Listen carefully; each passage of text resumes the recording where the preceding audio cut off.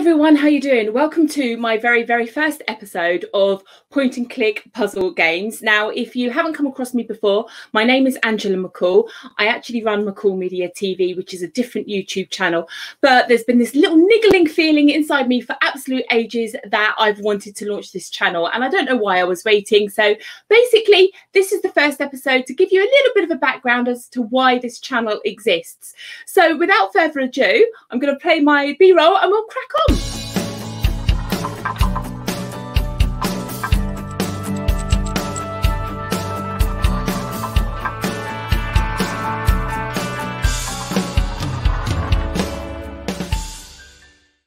Okay, so I am basically going to give you a quick insight as to why I've created this channel, what gives me the authority to teach you guys how to code, some of the tools, the software, and basically the kind of the concept and how it came to be. So the first thing I'm going to do is just very quickly touch on my coding background. Now, I started tinkering with website design back in the late 1990s. It wasn't a thing that was common at the time. People were still using modems to connect to the internet. And kids, if you're watching this, you have no clue what I'm talking about, but go ask your parents. And essentially, life was about this, fabulous tool called a website. And as a business, if you didn't have a website, it just wasn't good. So I basically sort of took it upon myself, shall we say, to tinker with website design and development. And I literally booked myself onto some home study courses with Microsoft and literally absorbed this information. And I started to learn HTML, how to do CSS styling, how to do JavaScript, how to code MySQL databases, how to connect them with PHP, all of this stuff, everything that a website used 20 years ago to basically get on the internet and to function. And this was great. And then eventually I took myself off to uni, and in between semesters, I started traveling and I'd be working for clients back home, custom building essentially scripts that would have these like include files that I would basically draw into the website so the website could see if it was going on Internet Explorer or Firefox or wherever it was being looked at. And long before even like mobile apps and things like this came along, Facebook launched the year after I finished uni. So it kind of gives you the idea that at the time that I was doing this coding, literally websites was the only thing that was really happening on the internet. So this was fine and dandy, but then as you can imagine, things like social media came along, which meant people needed to embrace the digital marketing side of things, social media marketing and all that kind of stuff. And WordPress and other sort of point and click, do it yourself website solutions started to materialize, which meant anybody with a slight little bit of ethos or brain cells or charisma with confidence of using a computer could suddenly start to point and click and design some of these websites and basic brochure style sites and things for themselves. So over the course of about, say, 10-12 years ago, my coding skills in the way that I was using them started to sort of evaporate. That their need was drying up. And I, as a business, was also starting to pivot and migrate a little bit more over to the whole digital marketing side of things. And my passion was for building sales funnels and using my tech skills and background knowledge to sort of connect with APIs, all of these different service providers so that you could have these automated sales funnels. So my coding skills, shall we say, started to become really rusty and kind of just sort of never got used. And this was fine and dandy, except the fact that I had this kind of niggling feeling, it took me that long to train and upskill that I didn't want to lose that ability. So I then started to have this concept, bearing in mind that my girls at the moment of filming this in August 2020 are currently 10 and 7 years old, that I wanted to have some sort of channel that taught kids to code. Now, this basically was so that I could keep my hand in and not lose those skills that it's taken me a good decade to have accumulated and that are actually going quite rusty, but also due to the fact that when I was at uni, I did a couple of little part-time sort of homework study courses, jobs, whereby charities would pay me to run an after school club for local secondary schools. And there were some bright sparks in there from about the age of 11 to 16 age group. And I used to teach them very basic HTML, and I actually really loved it. So much so that when I finished uni, I actually considered becoming a school teacher and dabbled in that for about 18 months, doing some training and this, that and the other, then realized that actually, no, I like my skill, I like my tech, but my private website clients and things are starting to take off, and I still had this passion for traveling. So it was actually a path that we shall say that I am glad that I explored, but I didn't pursue. Anyway, that aside, so I've touched a little bit on teaching. I've touched a little bit on dealing with kids between the age of 11 and 16. And I know they're really, really bright sparks. And my eldest is on the cusp of turning 11 and my nephew is 11 in literally a few weeks' time. So they're just starting to come up into that environment. And I thought, you know what, me sitting down trying to teach my girls how to code, we would all kill each other. We would, you know, it's just not going to happen. But my eldest is very good at literally diving onto YouTube, finding a video that solves a problem that she's got, learning how to do something, and then just taking herself off and doing it. So in the last few months during lockdown, she's literally taught herself how to do video editing, how to design thumbnails. She's literally 10 years old, and I haven't shown her, given that this is my industry. It's also her dad's industry. My partner, David, he doesn't live with us, but we met at uni doing this stuff. Neither of us has taught her, and she's literally, because she's absorbed this environment from us, has literally just, you know, taken it upon herself. And I thought, actually, if she can do that, then the chances are she might stumble across my videos and teach herself how to code as well. And I think all kids should learn at some point, not because they want to be coders or programmers or software developers, but because of the logical and sort of process that it makes you go through with regards to problem solving, accuracy, attention to detail, and just, you know, understanding how things work, because we do live in a digital age. So that basically explains my journey as to kind of why this channel exists. But what to actually code? Well, when I was a kid, I used to go, when I was about 10 or 11, like my kids' age now, I used to go and buy, and I've got hundreds of them, literally hundreds and hundreds of these little Osborne puzzle books. And they were fabulous, because what would happen is every double page spread pretty much would have this like kind of don't go and don't proceed until you fix the puzzle. And there would be maps, there would be clues, there would be codes that you had to break. Look, you know, the Invisible Spy, Mystery on Main Street, Agent Arthur's Arctic Adventures. You know, if you haven't seen or come across these, I mean, look at them, they're like really discolored and old because I've just played with them so much. But there'd be maps and all sorts. But the big takeaway from this is that they were like, they got me thinking, they had me problem solving, they had me exploring mysteries and hunting for clues. Think Indiana Jones. It was that kind of era. I grew up with the Sega, I was going to say Sega Mega Drive. Actually, I had the original Sega console before I got the Mega Drive, but I grew up with 2D games, you know, Sonic the Hedgehog, Mario, those kind of platform games. I can remember there was a really good one with a rabbit. I can't remember what it's called, Bugsy or something. And then there was the Tasmanian Devil one. I can't remember what he's called now. But I grew up with those kind of platform games where you'd have this image at the background and then this little platform and you jump and you had to solve clues. And I love it. Absolutely love it. You could probably tell from my passion right now.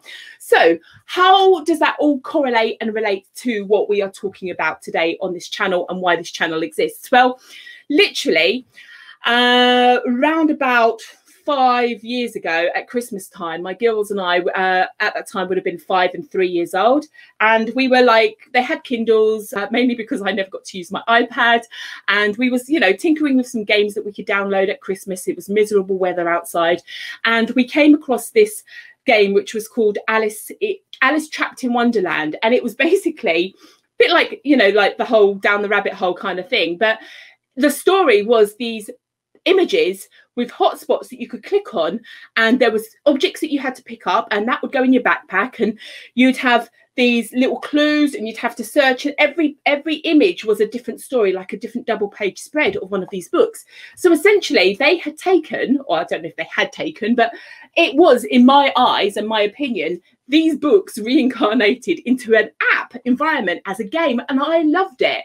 And from having found that, I then went and found all these other game designers. I say all these other, there's about 4 or 5 mainstream ones that I've come across, and I've kind of made friends with a couple of them that are like the small one-man band businesses, a bit like myself, and there's a couple that are mainstream agencies with a team of people putting these games together.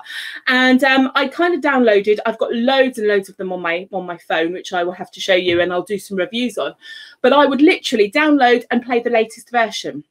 And that's fine. So that was fueling my need. And all the time in my background of my head, I'm going, oh, this would be so easy to make as a game. But how? I knew nothing about mobile app game development. And then I can't remember if it was 2 or 3 Christmases ago now. So we're talking about 2.5 years maybe ago. But literally, I think it was 2 days before Christmas. A chap who runs Fire Maple Games, which is an American company. I'm sure if I remember rightly, having spoken to him a long time ago, he lived in Philadelphia. He launched a game called Thickety Creek. And I was just like, yes, I've got to download. You know, it's been a few months. I've got no games to play. So I downloaded it, obviously, over Christmas. Things settled down once the kids have got a bit quieter with all like the Christmas presents. And I started playing this game and I'm just like, I loved it. Absolutely loved it. I think I dived back on the Facebook page that I've been following him on, and I just was reading some of the posts and a couple of people going, oh, you know, there's a little bit of a bug here, and he was like apologizing, and then also talking about how it was released on Android, or it's coming out on Android in a few weeks, and he'd just done the iOS version and that kind of stuff.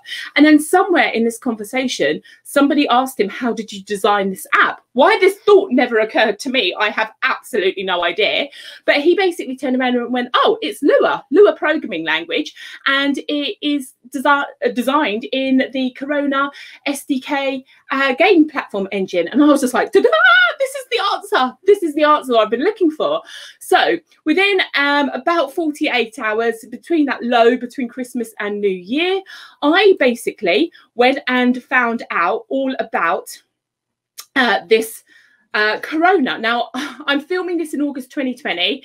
If you're watching this in the future, then you'll know at this time of year we'd have just gone through as a globe around 4 or 5 months of hell, shall we say, with this whole coronavirus. So this is just a really unfortunate coincidence in name. But anyway, nothing related to the coronavirus. And ironically, at the time I'm talking to you about this, literally 2 months ago, this company has actually pivoted and changed all of their names. And I'm going to come on to that in just a couple of minutes. But I essentially found this website, started reading all about it, started downloading all of the software. And again, I've got tutorials coming up in the next few episodes. It's going to teach you how to do all of this. But I then started playing with all of the tutorials. And I'm like, well, I know how to code. I know how to program. I just didn't know this particular language. And I hit the ground running with it really easily because it is a linear style language, which again, I am going to explain in full detail in the future. But that is literally how I started tinkering with mobile app design. So first thing that I did, guess what type of game I wanted to start designing? Yeah, nothing small, nothing sort of slow to break myself into it. I had to literally jump straight into basically building my little point and click game. So this is where I'm at the moment. Now, I haven't touched this since about February 2020. Purely because we've been going into obviously the coronavirus lockdown, and I wanted to launch my digital marketing business once more and get myself back up and running because I've had a couple of years out due to family and personal reasons. But I basically wanted to design my own point and click game. So you have to excuse the fact that this is quite crude still at the moment because a lot of it is just placeholders to get things up and running. But this is kind of where I'm at. So it kind of introduces you to a story. You know, you're an agent. The whole perspective or point of view of the story is that you're sitting around, you're bored, you've got no missions to go on, and then suddenly you get this email message and this agent wants you, or this professor has, you know, wants you to go and help find this emerald type thing. And you know, there's always got to be a villain in these type of games, and away you go. So, you know, you go into the game. This is all of my coding at the moment, all done with all the free tools I'm going to talk to you about in a minute. But you basically got different areas of the screen that you can click on. You take a photo, there's a clue there for a totem pole, and away you go. And as you can see, this is me literally coding a 2D point and click game. So if you've not played anything like this before, these red spots obviously won't exist when I publish the game, but this is my visual clue to myself while I'm still developing as to where I can click on screen. and obviously I haven't placed objects because that one's floating in the middle of a tree, but you go around and you basically click on different parts of the screen and you can collect different items. She says it's not working at the moment whilst I'm live. There we go. And you can click on different things. You come across treasure chests, but you can't open it because you don't have a key. So you have to go and find a key somewhere. And that's kind of it. And as you collect objects and clues, you can't pick this up because the stone's too heavy to lift. So it means you need to go and find something to lift the stone with. There's all these types of clues and things that you can do. And there's games and puzzles and all sorts. So there's the key, and then you've got to fix it and so forth. So before I go into it and show you, give you my whole game away, you get the kind of concept. So I've started coding this, and it's all done with the Corona stroke what is now Solar2D, and open source and free tools. So let me just bring myself back up on screen, because now that you've kind of got an idea of what essentially could be possible with a sort of 2D point and click game, an adventure game, and solving puzzles and clicking on this and clicking on that, just basically a version of these books or the concept of these books in an app. And I'm not the first to have done it, which is great because I haven't stolen an idea. But essentially this is where this whole entire channel has come from. So everything that I use is open source. So Corona, which is now called Solar2D, by the way, and I'm going to go and do a full tutorial so that you know how to download it, install it, and the plugins and all the other bits and pieces that you need. But essentially, let me just bring it back up on the screen because I'm looking at it and you can't see it. So all of these type things that you're going to need are all open source now, or using free online tools. Now, a lot of my graphics I do in Adobe Photoshop, but there are loads of free online sort of versions of Photoshop. There's Pixlr, Canva, PicMonkey, I think there's one, Photopia, there's loads. So I'm going to show you the free online tools. So if you are a parent watching this thinking, oh, I want my kids or even yourselves to do this, you don't have to. I'm hoping, she says, about 99% confident that there is nothing that you have to pay for. All the tools, resources, and things that you need, subject to your computer being enough oomph behind it to run some of the applications, there is nothing you need to go and purchase. So it's even free training. So I will also be teaching you the fact that you're going to be editing and coding inside Visual Studio, which again is a free downloadable tool from Microsoft.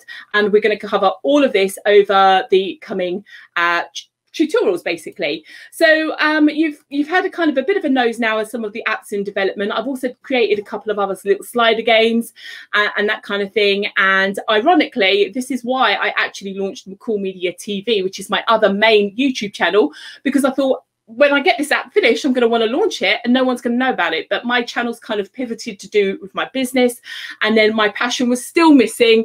And so I thought, you know what, my girls are 10 years old, or my eldest is 10 years old.